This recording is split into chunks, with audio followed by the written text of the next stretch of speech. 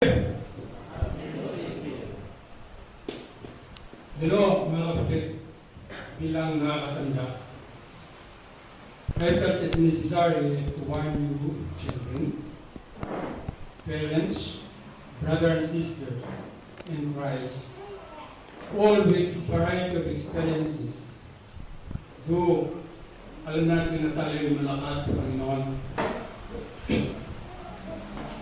Though strong, not to love the world.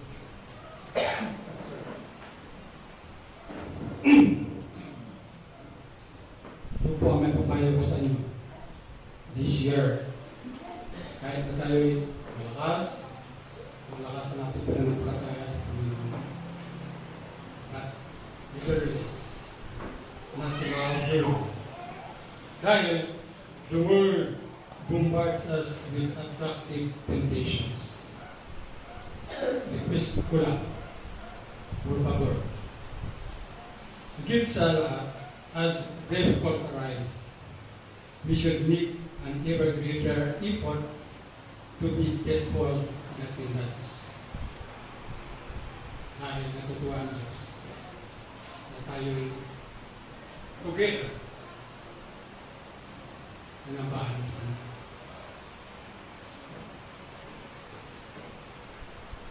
Salamat sa awit natin mga hymns sapagkat ito ay may tunay na relasyon sa aking mensahe sa unahan. The scripture reading is found in 1 John chapter 1 verse 3.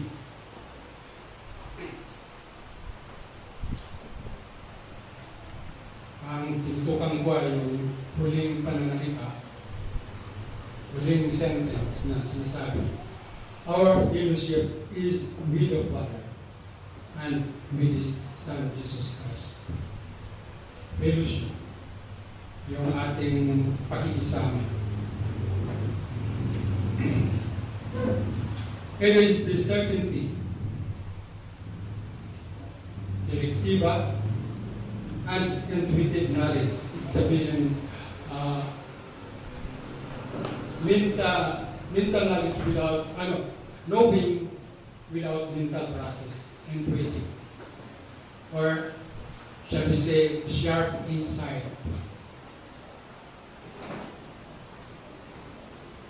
That comes from fellowship with the loving God and with His Son, Jesus Christ.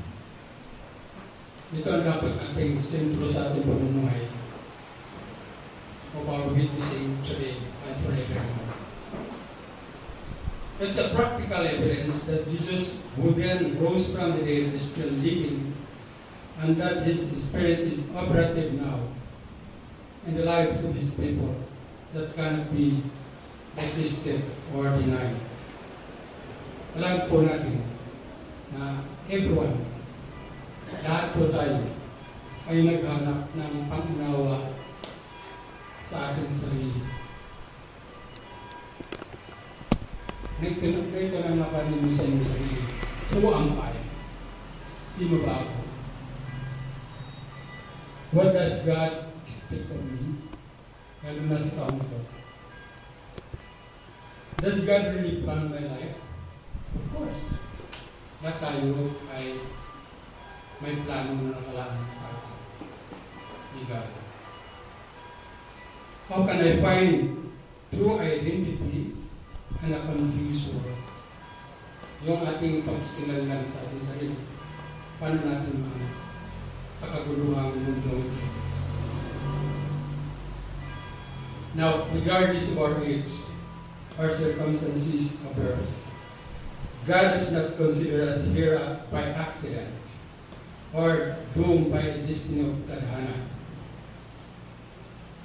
So, but God looks at the whole of us, each part of us separately.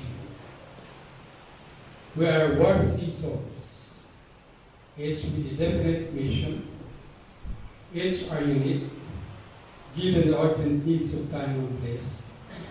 There is a unique niche ang na lugar para sa atin, an mission to be accomplished, that if totally disregarded, it will not be done. Isipin po natin. Lahat tayo ay may bawat responsibility o obligation para sa Kanya. Nais nila kasi yung tubig-release natin sa Kanya. Pero ang tao ngayon ay wala nang pakialam.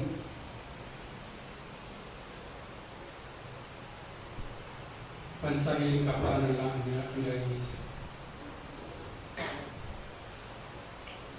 Kaya I brought out this topic, fellowship. Maraming tao ngayon nakalimot sa akin. The fact that God has endured our existence and meaning and purpose does not negate the possibility that we may reject His calling. Huwag natin ikaila, mayroon talagang maayaw sa panawagan ng ating Diyos. Responsible freedom is the secret of our existence under God. And the acceptance of the demands and challenges of freedom is the very basis of our fellowship with God. Now, if our purpose is to fulfill God's will in our lives, no choice is actually unimportant to us, for in some way, great or small, it is filled with the possibility of true service of God.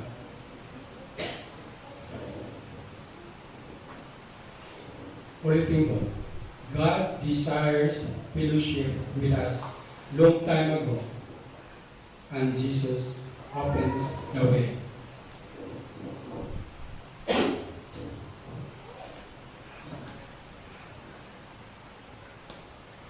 Nais ni Jesus Christ na maging maayos ang buhay po natin. What I mean is converted life.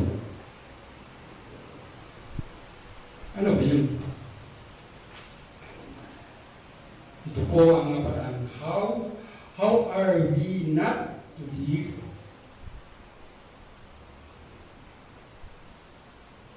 We're not to live the beauty life of an insane person who lives in darkness. Yung po ang ayaw nila. Ayaw ni Christ.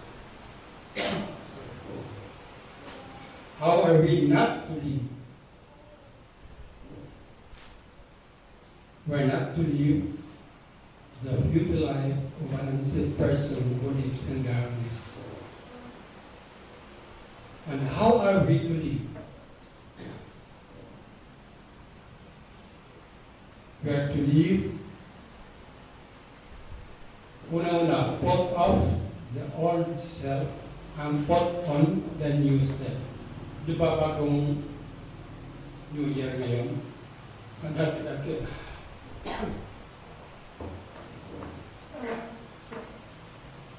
Yung resolution nun, ginagawa pa rin nila yung iba. Pero, bilang Kristiyano, how are we to live? Kinakalang put off the old self and put on the new self, being made like God. Maring sabihin niyo, Brother, ano ba yun? What does it mean being made in God's image? Certainly, the characteristics are not under consideration since God is the Spirit. It is then that we are made inwardly. We are created or formed by God inwardly in His image. God possesses certain characteristics such as intellect, emotion, and will. And ito ay hindi niya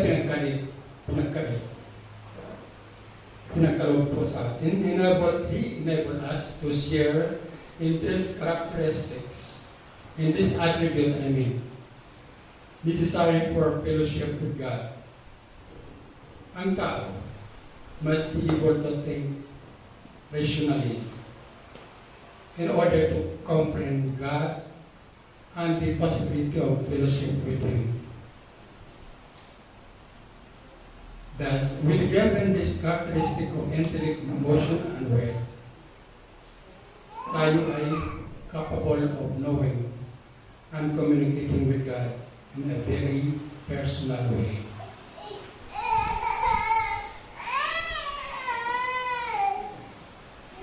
Kanina naitanong ko, how could anyone can find our true identity in a confused world?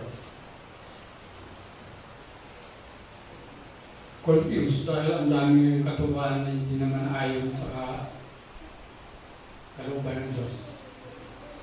Marami yung kabataan, yung generation na confused sa kanilang mga kaisipan. Alin ang susundin, alin ang tama, alin ang mali.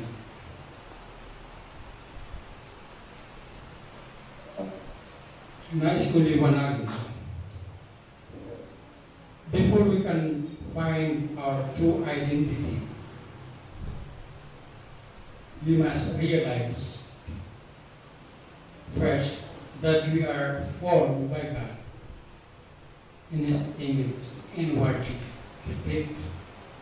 Tayo ay inubog ng Diyos inwardly.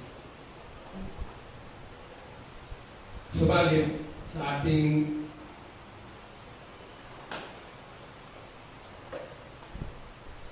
kagustuhan siguro na sundin yung gusto natin, tayo nagkakasala. We are deformed by sin. Dahil sa kapinsalaan ng ating nagawang mali, we have broken relationship with God and freedom from sin falls on us. Kaya may mga taong umapatay dahil sila ay hawak ng kaaway natin.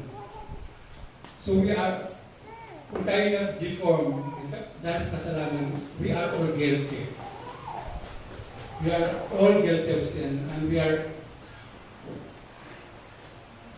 bondage of sin is personal. Hindi ito kasalanan yung tatay, hindi kasalanan yung nanay, tiyak, iyo. Kasalanan mo, kasalanan mo. Kasalanan ng parents mo, kasalanan nila. So bondage is personal. Ang ating pag-alipin sa kasalanan ay personal. And the wages of sin is death. Alam po natin yun. Ang kabayaran ng kasalanan ay kamatayan. Subalit, bakit tayo ni God? Datapwat, ngunit God still loves us and provides us a way. Freedom from sin is personal, and we are transformed by God through Christ. That is what we call pagbabagong anyo. Transformation. So, liwanagin ko, we are formed by God inwardly. Dahil sa katigasan natin ng ulo, hindi tayo sumusunod sa Kanya, we are rebellious, so we are deformed by sin.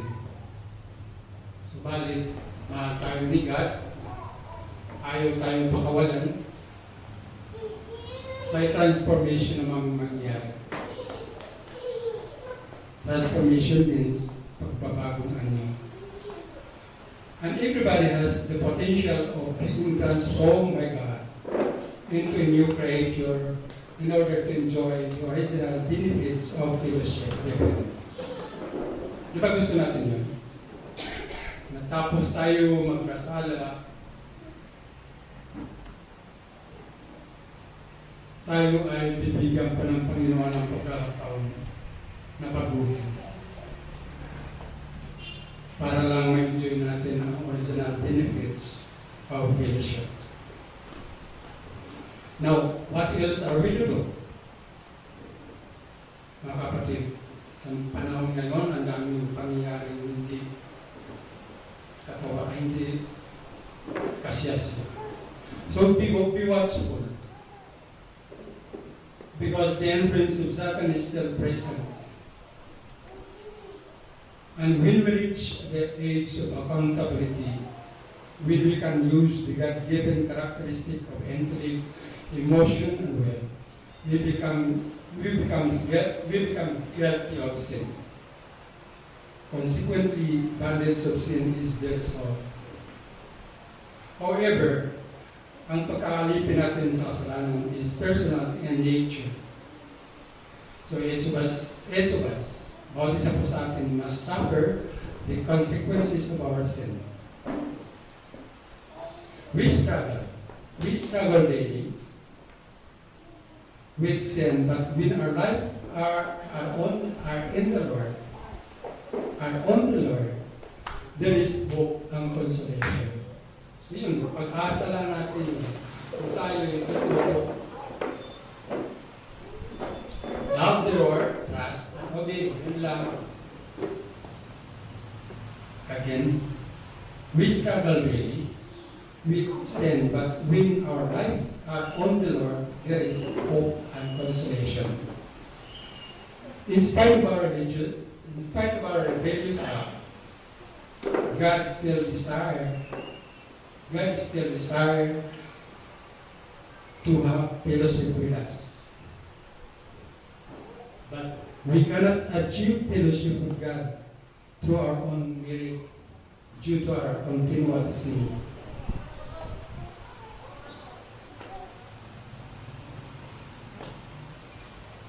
Fellowship with God is possible through His grace. Alam po natin na si God does not promise material blessings to those who lead His will, but He does promise peace of mind and closer fellowship with Himself. Kaya ginawit natin ang blessed assurance. Totoo yun. Totoong-totoo. Sa edad ko pa naman ito, hindi ako nagpapatotoo sa inyo.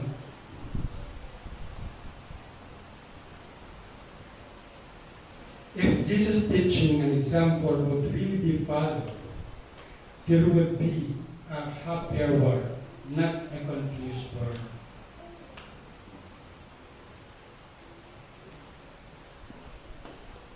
Again, if Jesus' teachings and example would really be followed, there would be a happier world to live in. Hindi magulo ang mundo.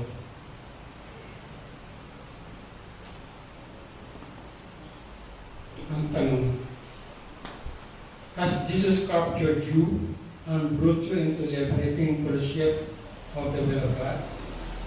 Kung ang sagot nyo ay good, because that is liberty.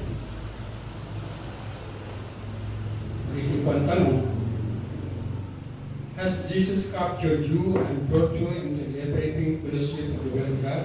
Kung ang sagot nyo ay yes, very good, because that is liberty. Subalit, the essence, ang pinakadiwa of good fellowship, friendliness, and love is in Christ's church. In it, I have been urged repeatedly to a higher living. Sana kayo din.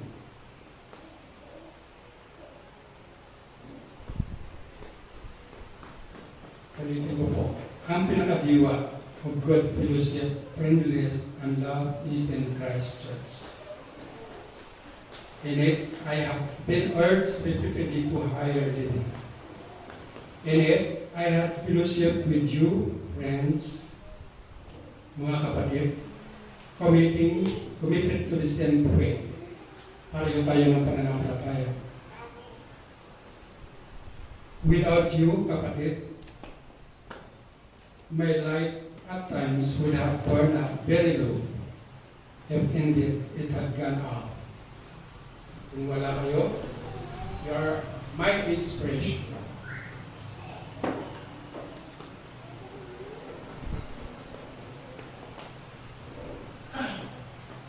Iwan ko sa inyo ang tatlong prinsipyo sa Espiritu scripture reading natin lahat sa mga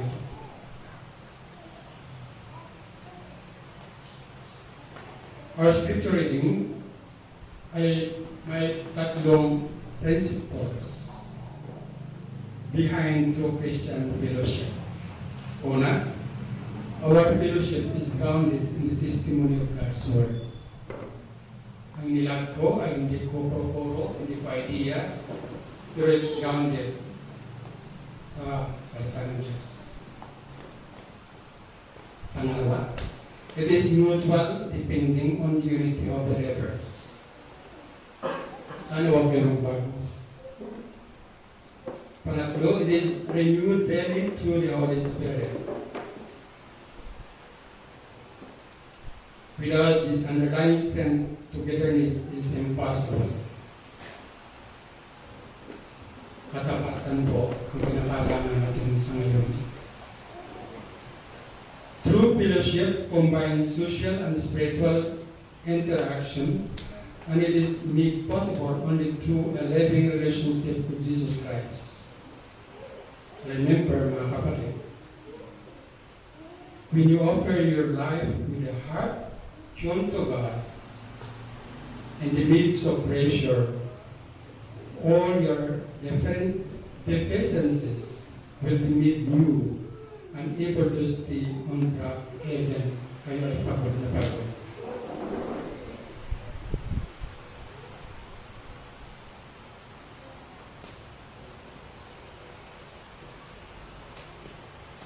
Nabanggit ko kanina yung higher living. Dito kasi sa ating fellowship sa iglesia natin Panginoon, totally, I've been urged to higher living, meaning hindi ko na sarili, we are not conformed to the world standard, but rather to be an example and do this thing remaining unspeaked by worldly things. Yun ang ibig ko sabihin.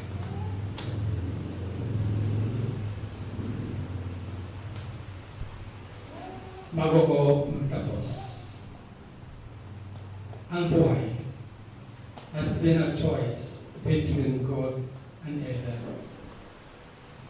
So, mga kapatid, choose you this day, and you utilize life effectively sa katawan po natin this body and employ this wonderful brain that God has given me, to see you yourself as a successful, energetic, happy person and fulfill your destiny as a child of God. Thank you. Salamat.